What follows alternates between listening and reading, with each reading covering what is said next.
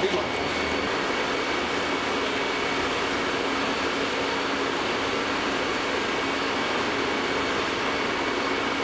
So the system here is called aquaponic. Aquaponic is the mix between aquaculture, pisciculture, and hydroponics. Hydroponics is feeding the plants only through the water, which is not new. It's used in Westlands in Holland over thousands of hectares. The big difference here is it is the waste water from the fish being transformed by a biofilter that actually feeds the plants. So the system is completely transparent. If we added any antibiotics in the fish water, which is generally happening in pisciculture, we would kill the biofilter and we could not feed the plants. In the reverse, we also are very careful with the plants themselves, not using any pesticides or chemicals that could go back in the fish system. The proof is that we are using bumblebees to pollinate the tomato plants. If we were using any pesticides, it would actually kill our workers.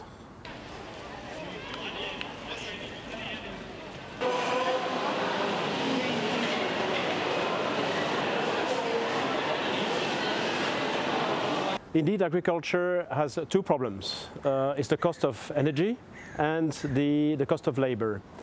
We find both at a better price in the city for two reasons.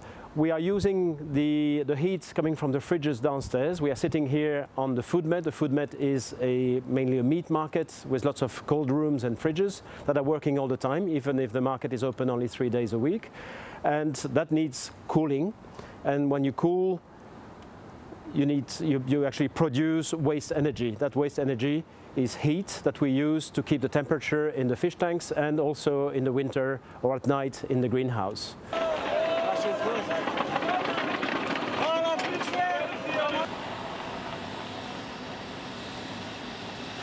The energy is also coming from solar panels because we buy the electricity from the building owner, and the system here produces most of the electricity through PV panels, photovoltaic panels on the roof. So we are on solar energy. Of course, we also get the energy from the sun itself through the greenhouse. That's the greenhouse effect. And we also capture CO2 from the heating system of the building and CO2 from the biofilter of the fish system.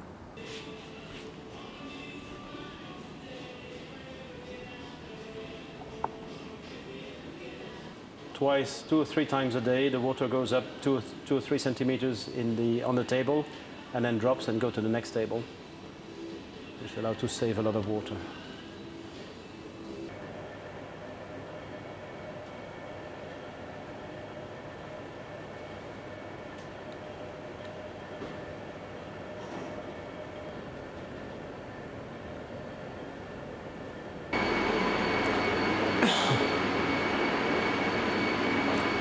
Sometimes when you blow on it, they come out. But